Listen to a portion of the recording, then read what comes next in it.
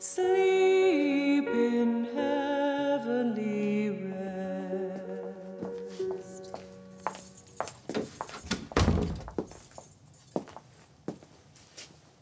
I don't think I should.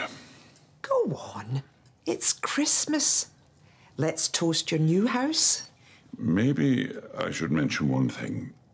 You say your new house, but it isn't only mine. No? No.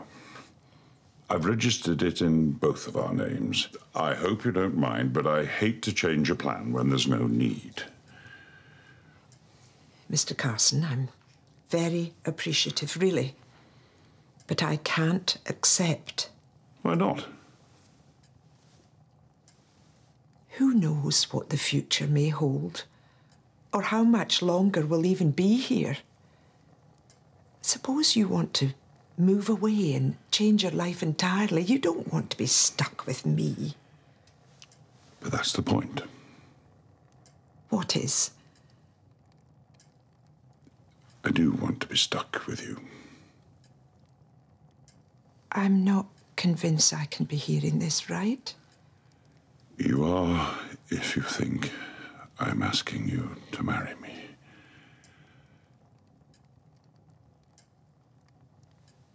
Well? Well, you could knock me down with a feather. But you're not offended. Oh, Mr. Carson, I can assure you the very last thing in the world that I am at this moment is offended.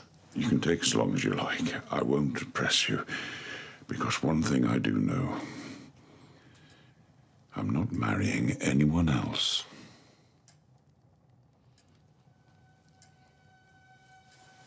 Well, then. What exactly are we celebrating? We're celebrating the fact that I can still get a proposal at my age. And that's it?